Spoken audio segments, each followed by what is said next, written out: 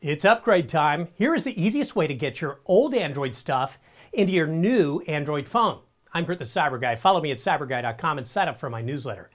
When you get a new phone, the first thing you need to do is make sure that all of your data is backed up. Now here's how to do that with Google Drive. On your Android, go to Settings, scroll down and tap Accounts and Backup.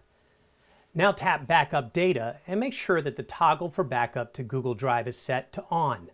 Hit Backup now. Google offers 15 gigabytes of free storage for you to store your files, photos, emails, and other data on its cloud service. If you need more space, you can upgrade to a paid plan that offers more storage capacity to 100 gigabytes for a monthly fee of $1.99. Once everything is backed up, here is how you transfer everything to your new phone. Select your device language and hit Start on the Welcome page. Select your home Wi-Fi network and sign in. Hit Next at the Copy Apps and Data screen to begin migrating data from your phone. Then in the bottom left corner, hit No Cable. Tap Next, then when prompted, sign into your Google account.